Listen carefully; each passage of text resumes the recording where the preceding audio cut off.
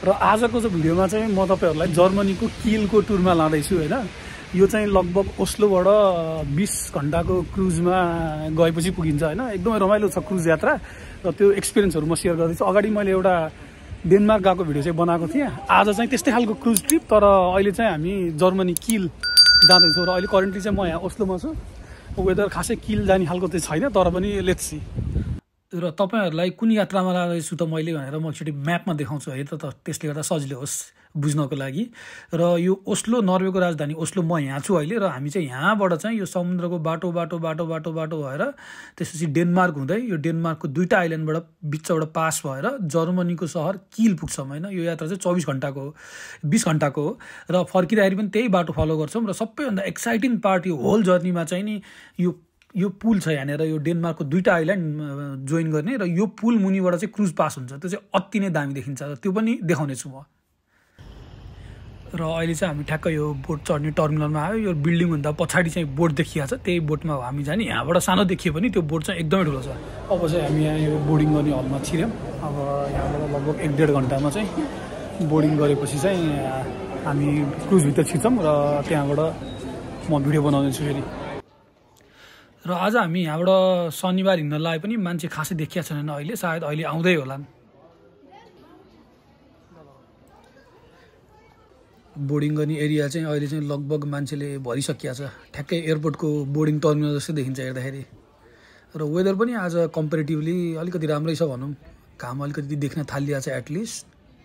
आशा गरौँ अहिले बोटमा पनि राम्रै घाम लागोस्।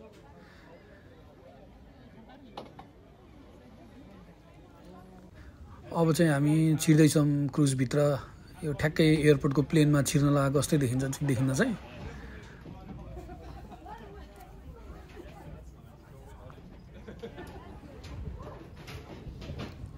र ठ्याक्कै यहाँनिर चाहिँ यो क्रुजको इन्ट्री पोइन्ट हो। यहाँभित्र छिरिसकेपछि चाहिँ यो सपिङ मलमा छिर्या हो कि एयरपोर्टमा छिर्या हो कि होटेलमा छिर्या हो कि कहाँ छिर्या जस्तो हुन्छ। माथि चाहिँ टक्क बस्ने रुमहरू छ, तल चाहिँ स्टोरहरू पबहरू छ। अहिले हामी यो फर्दर एक्सप्लोर गर्नेछौँ र हेर्दाखेरि आज मान्छे निकै छन् जस्तो छ बोटमा। र हाम्रो चाहिँ यो क्याबिन चाहिँ 8225 भनेपछि यो क्रुजको चाहिँ 8th फ्लोरमा परेछ। र 8th फ्लोर चाहिँ पुरा यस्तो छ यहाँभित्र क्रुजमा, त्यो अर्कै संसार छ हेर्दाखेरि नै। र हाम्रो क्याबिन चाहिँ यहाँभित्र परेको छ। अब हामी 8225 खोज्न जाउँ।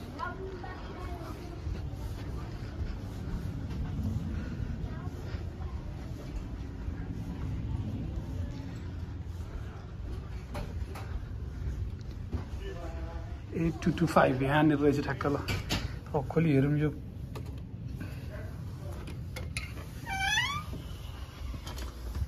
ल यो गजबको रुम छ यसरी मजाले। त्यसपछि यहाँनिर यो अट्याच बाथरुम पनि छ पुरै। ल र यो रुमको कति पर्छ होला गेस गर्नु होला, कमेन्टमा लेख्नु होला। म पछि तपाईहरुलाई भन्नेछु कति पर्छ भनेर। र अहिले चाहिँ मैले केही पनि भनिनँ। र यसरी हामी यो रुममा चाहिँ लगभग 20 घण्टा बसेर पुग्छौँ जर्मनी, र फर्किँदाखेरि पनि 20 घण्टै लाग्छ। र यहाँ टिभी पनि छ मजाको। र पहिलाको भिडियोमा चाहिँ हामीले डिबङ्क बेडवाला थियो भने अहिले चाहिँ डबल बेडवाला लिएका छौँ। यसरी यो टक्क लिफ्टबाट माथि जाँदा चाहिँ नेपालको मलतिर छिरेर लिफ्टमा गास चाहिँ सेम त्यस्तै फिलिङ आउँदो रहेछ।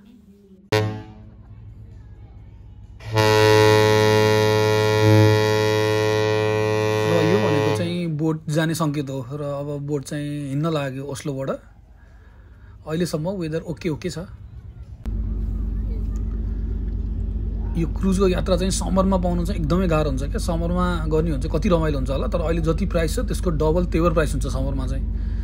मैले एकचोटि मेमा चाहिँ गरेको छु, तर त्योभन्दा पछाडि यो जुन जुलाईमा चाहिँ अहिलेसम्म गर्न पाएको छैन।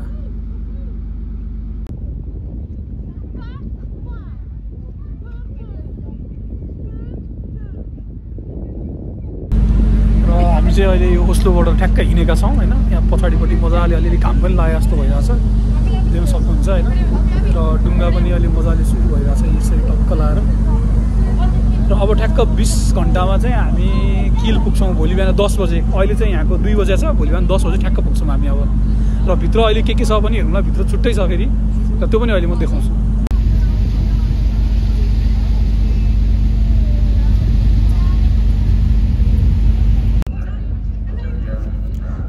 क्रुजको फ्यानको पावर चाहिँ कति होला त्यो तलबाट पानी पुरा उथुल उथुल भएर कति गहिरो छ तलदेखिको माटो सबै माथि निकालेर आएको छ कि यो कति पावर होला त हेर्नु न यसको वेभ कहाँसम्म पुगेको छ बाफरे यो चाहिँ सबैभन्दा इरिटेटिङ चरा लाग्छ मलाई यो ओस्लोमा पनि केही खान लाग्यो भने आएर झ्याप्प हामफाले लिइहाल्छ यो चराले यहाँ चाहिँ मान्छेहरूले दिन खोजिरहेछन् एकदम केयरफुल हुनुपर्छ यो चरा त आफूले यसो केही निस्किएर काहीँ किनेर खाँदै हिँडिरहेछ भने आएर झ्याप्प लुसेर भागिन्छ क्या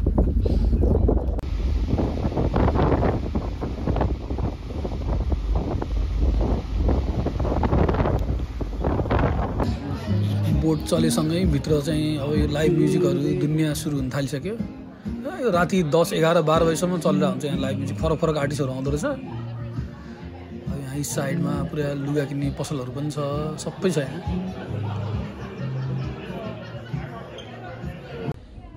र यहाँ क्रुजभित्रको यात्रा डुलिरहँदाखेरि चाहिँ एउटा अनौठो कुरा देखेँ मैले तपाईँहरूलाई म देखाउँछु है यहाँको भित्तामा चाहिँ नेपालको एउटा चाङ्गु नारायणको है कताको मन्दिरको चाहिँ फोटो छ हेर्नु है त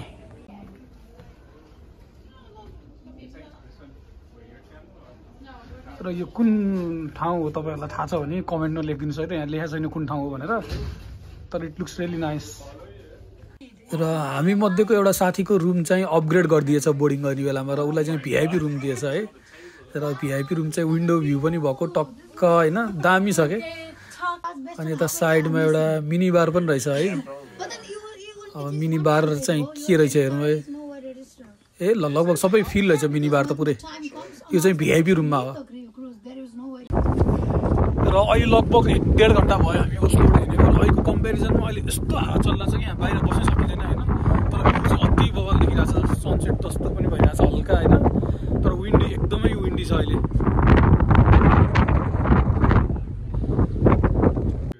र माथि एकदमै विन्डी भएको भएर हामीले बाँकी यात्रा चाहिँ रुमभित्र आनन्दले गफ गर्दै बोर्ड गेम खेल्दै कन्टिन्यू गऱ्यौँ र यो बोटभित्र चाहिँ पुरा यहाँ हेर्नुभयो भने असनको बजार जस्तै लाग्छ साइड साइड बिक्री पसल होइन बिचमा चाहिँ मान्छे हिँड्ने छ यसरी होइन र गजब रमाइलो छ अब रातितिर भएपछि यहाँ पुरै लाइभ प्रोग्रामहरू लाइभ म्युजिकहरू टन्नै हुन्छ अब त्यो पनि देख्न पाइयो भने म पक्कै खिचेर हाल्छु र अहिलेसम्म एकदम रमाइलो भइरहेछ भित्र भनौँ यहाँ चाहिँ एउटा यो म्याप रहेछ यो बोटमा के छ भनेर म्याप रहेछ एउटा होइन यहाँ हेर्नुभयो भने होइन यो चाहिँ सबै क्याबिनहरू भएको छ क्याबिन लेखाएको छ यहाँनिर क्यासिनो रहेछ यहाँ बफे रहेछ त्यसपछि यहाँनिर म्याजिक सो लाउन्ज रहेछ गजबको छ यहाँ पुरै हेर्नुभयो भने अहिले हामी भएको फ्लोरमा चाहिँ के रहेछ भन्दाखेरि एउटा पिज्जा रेस्टुरेन्ट रहेछ एउटा पब रहेछ त्यसपछि एउटा क्याफे रहेछ फेसन बुटिक रे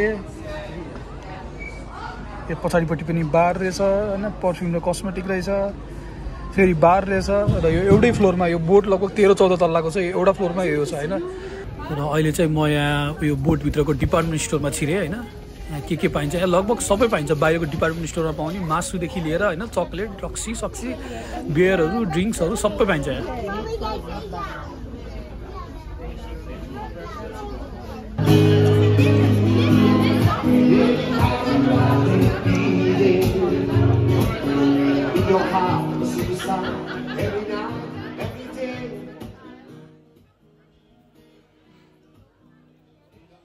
मान्छेहरू चाहिँ मजाले टक्क रिल्याक्ससँग बसेर खाँदै म्युजिक सुनिरहेछन् होइन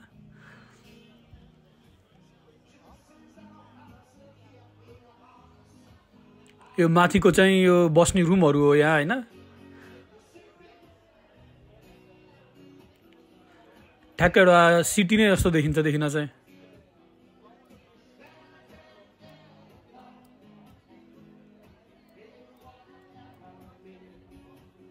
र ओस्लोबाट छुट्ने क्रुजहरूमा पनि यो क्रुज चाहिँ एकदम विशेष मानिन्छ यसको डेकोरेसनहरू चाहिँ होइन यसमा चाहिँ यो क्यासिनो पनि छ अब क्यासिनो भित्र लगेर चाहिँ खिच्न मिल्दैन तर यहाँ क्यासिनो त्यस्तो वाइल्ड ठुलो चाहिँ छैन जस टाइम पास हुनको लागि 4-5वटा फरक फरक टाइपको गेमहरू छ तर एउटा धेरै टेबलहरू छ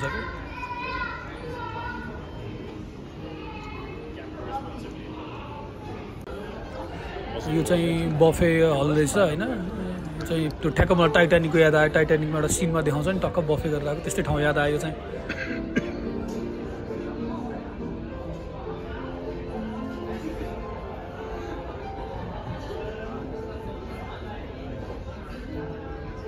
र लगभग हामी ओस्लोबाट हिँडेको 20 घन्टा भयो अहिले यहाँको बिहानको लगभग 9:30 हुन लाग्यो र हामी ठ्याक्क जर्मनी लगभग आइपुग्न लागेको छौँ। जर्मनीको यो किल भन्ने एउटा सिटीमा। अब बोट माथि गएर हेरौँ कस्तो छ यो किल भनेर चाहिँ। र अहिले लगभग ठ्याक्क हामी यो किलको हार्बरमा छौँ भनौँ। एकदमै विन्डी छ, एकदमै धेरै विन्डी छ। विन्डी चाहिँ चिसो पनि बहुत चिसो छ यहाँ माथि। र मान्छेहरू सबै यहाँ बाहिर यसरी निस्केर हेरिरहनु भएको छ। र यो पारिपट्टि देखिएको ल्यान्ड चाहिँ जर्मनीको किल भन्ने सहरको भाग हो। र अब लगभग आधा घन्टा जस्तोमा हामी त्यहाँ पुग्छौँ होला। यहाँ मान्छेहरू टन्नै हुन्छ तलै, सबैजना हेरिरहनु भएको छ। र ओभरअल यहाँसम्म आउँदाखेरि राति पनि निन्द्राहरू एकदम राम्रो भयो भनौँ। त्यस्तो छालहरू धेरै थिएन, त्यसले गर्दाखेरि सजिलो भयो। तर जब छालहरू धेरै भयो भने एकदमै भमिट हुने एकदमै धेरै हुन्छ। तर हाम्रो चाहिँ एकदम स्मुथ आयो सबै, त्यही भएर एकदम रमाइलो भयो। र कस्तो लाग्यो भिडियो ओभरअल कमेन्टमा लेखिदिनु होला। र यो बोटले पछाडि फालेको वेबमा चाहिँ सायद माछाहरू आउने भएर हो कि सिगल चराहरू एकदमै झुमिँदो रहेछ। र राति आनन्दले सुतेको भएर होला एकदम फ्रेस फिल भइरहेछ। बोट एक थोपा पनि हल्लिएको थिएन। बोट चल्या हो कि नचल्या हो पनि थाहा हुँदैन थियो होइन। यहाँबाट हेर्दाखेरि यस्तो देखिए पनि भित्र एउटा केही पनि आवाज आउँदैन।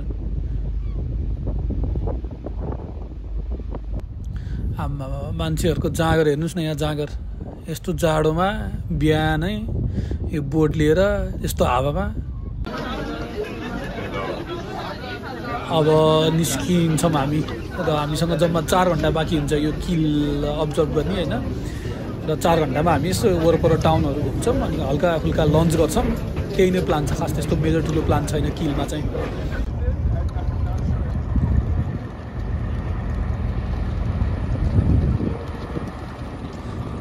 र वेदर पनि ठिकै छ, अलिअलि फिरफिर पानी परिरहेछ। र हामी अहिले ठ्याक्क यो जर्मनीको स्ट्रिटमै छौँ भनौँ होइन, किलमा। सन्डे भएको भएर अलिक सुनसानै छ सहर चाहिँ। ब्रेकफास्टको लागि एउटा बेकरीमा गयौँ अनि नर्मल ब्रेकफास्ट लियौँ। र ओस्लोको कम्पेरिजनमा धेरै सस्तो यहाँ चाहिँ। र यसपछि धेरै टाइम नभएको भएर हामी सरसर्ती त्यही हार्बर एरियाको वरपरको स्ट्रिटहरू यसो हिँड्यौँ। अहिले चाहिँ हामी यो किलको टाउन यसो एक्सप्लोर गरिरहेछौँ। सन्डे भएको भएर होला एकदम शान्त छ, खासै मान्छे कोही छैन। कम्पेरिटिभली चिसो चाहिँ अलिक कम रहेछ ओस्लोभन्दा। तर रमाइलो छ टाउन चाहिँ, तर त्यस्तो मान्छे धेरै खासै छैन। अब हामीसँग टाइम पनि 2-3 घन्टा हुने हो। अब यसपछि अब लगत्तै हामी फेरि ओस्लो फर्किहाल्छौँ।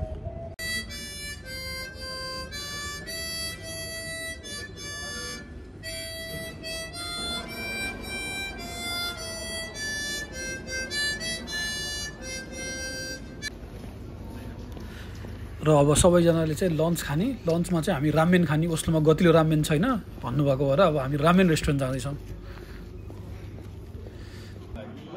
र म चाहिँ त्यति रामेन धेरैचोटि खाएको छैन पहिला, तर यो सेकेन्डचोटि हो। तर एकदमै दामी लाग्यो यो रामेन चाहिँ, एकदमै राम्रो थियो। र ओस्लोको कम्पेरिजनमा एकदम सस्तो थियो। एउटा बाउल चाहिँ 2 जनालाई लगभग फुल हुने थियो। हामी आएको बोट चाहिँ यहाँबाट ठ्याक्क फुल देखिँदो रहेछ पुरै। उयो यहाँनिर जुन रोकिरहेको छ यो यही बोट हो हामी आएको चाहिँ। र अब लगभग केही मिनटमा यहाँबाट ब्याक टु ओस्लो, सेम त्यही जर्नी 20 घन्टा। भोलि बिहान ठ्याक्क 10 बजे ओस्लो पुगिन्छ। र यो चाहिँ सबैभन्दा एक्साइटिङ पार्ट, मैले जुन सुरुमै मेन्सन गरेँ त्यही पार्टमा हामी आइपुगेका छौँ। र अहिले हामी ओस्लो गइरहेका छौँ, किलबाट फर्केका छौँ। लगभग 3-4 घन्टा अब किलबाट हिँडेको।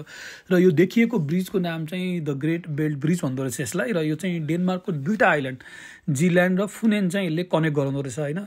र बिचबिचमा अरू सानसाना आइल्यान्डहरू पनि छ भनेर भनिएको छ होइन। र त्यसै गरी यो ब्रिजमा चाहिँ तपाईँको रेलवे टनल पनि छ। र टोटल यसको लेन्थ चाहिँ 18 किलोमिटर छ। 18 किलोमिटर लामो ब्रिज चाहिँ समुद्रबाट पास भएर तपाईँको आइल्यान्डहरू चाहिँ कनेक्ट गराएको छ। र यो चाहिँ 1998मा चाहिँ ओपन भएको रहेछ होइन। यो बनाउन चाहिँ लगभग 6-7 वर्ष लागेको रहेछ। 1991मा कन्स्ट्रक्सन सुरु भएर 1998मा बनेको रहेछ। र यसको हाइट चाहिँ यो क्लियरेन्स चाहिँ 65 मिटर छ। यो चाहिँ एकदमै रमाइलो छ हेर्दाखेरि पनि। अब समरमा हो भने माथि डेकबाट हेर्दाखेरि एकदमै रमाइलो हुन्थ्यो, झन् दामी देखिन्थ्यो होइन। अब अहिले विन्टरमा चिसो भएको भएर हामी यही रुमबाट हेर्दैछौँ। र यो सँगै हाम्रो किलको यात्रा पनि सकिएको छ। भिडियो कस्तो लाग्यो कमेन्टमा फिडब्याक दिनु होला। र यस्तै खालका भिडियोहरू भविष्यमा अपलोड गरौँ कि नगरौँ त्यो पनि तपाईँहरूले सुझाव दिनु होला।